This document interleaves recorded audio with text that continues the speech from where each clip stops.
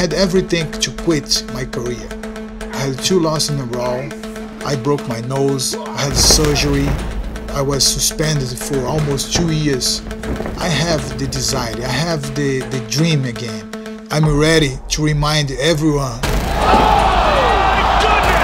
I'm back. The dragon is alive, and I'm gonna reclaim my throne. I got a whole lot of potential, you know, the ceiling is high.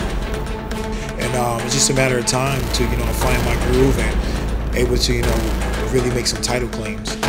The goal is to be UFC champion, and it starts with this fight.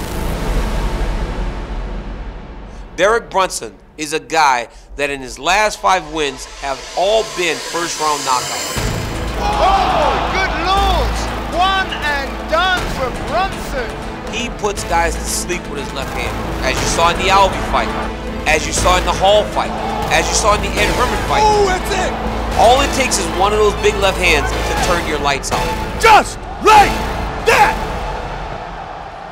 Can he strike with Lyoto Machida? Yes. Is it dangerous to strike with Lyoto Machida? Yes.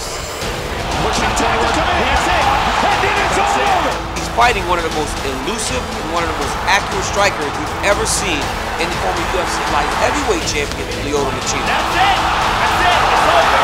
I'm interested to see what type of Lyoto Machida returns to the octagon after a 2-year layoff. I can't wait to come back to the octagon and show all my skills and show all my techniques. I'm gonna go out there to finish this fight. I'm the wrong guy for Lyoto to make his comeback against. He's coming back thinking, you know, he's still gonna do the things that he's done in the past, but we're gonna go out here and just put the whipping on Lyoto and get my hand raised.